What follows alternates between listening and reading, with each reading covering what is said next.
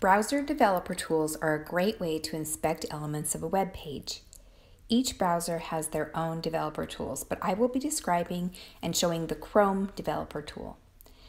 If you're having a hard time understanding why a certain element is not doing what you'd expect, or you just want to inspect what styles were used on an element, try right-clicking it and select Inspect from the pop-up menu.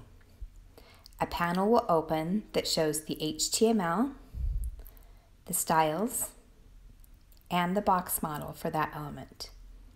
This tool is powerful and can do many things. We'll look at just a small number of things.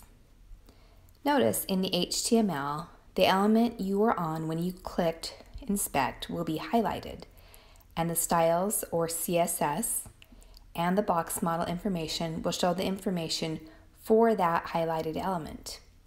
You can click and expand and contract any of the code to look at other elements too. The styles or CSS that affect the highlighted element will also show below the HTML.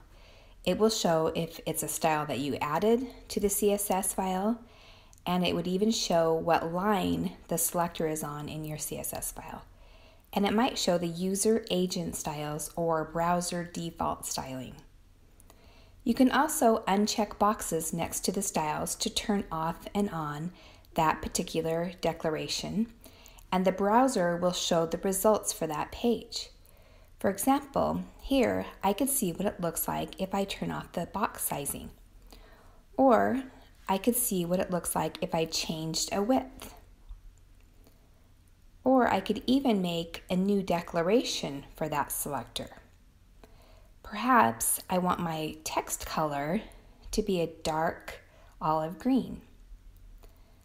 I can even click the color square to open up a color picker and make it darker or choose a different color.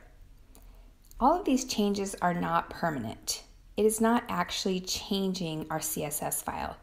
It's just the browser showing us what it would look like. As soon as we refresh the page, it will go back to what is actually in the CSS file. If you see declarations that are crossed out, it might be because they have been overridden by more specific rules, or in my case, it's because I have them commented out in my CSS code.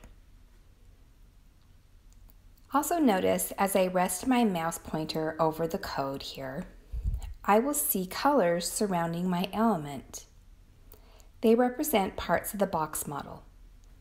Also, if you scroll down, you can also see the graphic of a box model with the actual numbers of pixels for padding, border, and margin. As I rest my mouse pointer over each part, I can see the colors in my browser.